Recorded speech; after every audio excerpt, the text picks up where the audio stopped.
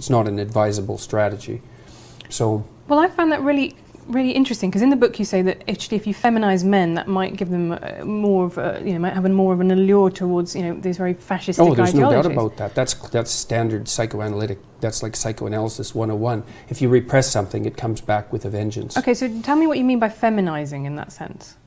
Because to me, if you don't mind me saying so, you are a man who is quite feminine. You're in touch with your feminine side. You are very well dressed. You talk a lot about your diet. You've talked about your emotions. I hate talking about my diet. Right, but you cry in public. You enjoy spending time with your kids. All of these things that are not sad, isn't it? But they're not stereotypically male, and I think that's very admirable. Pretty strange behavior for a patriarchal tyrant. Well, that's why I think that you're probably, in some ways, you're not a patriarchal tyrant, or that actually all of our programming, if you want to call it that in biology, is overcomable, because you are... It's integratable. Right, but you are a man who some people would say has a lot of feminine traits like that, and I don't...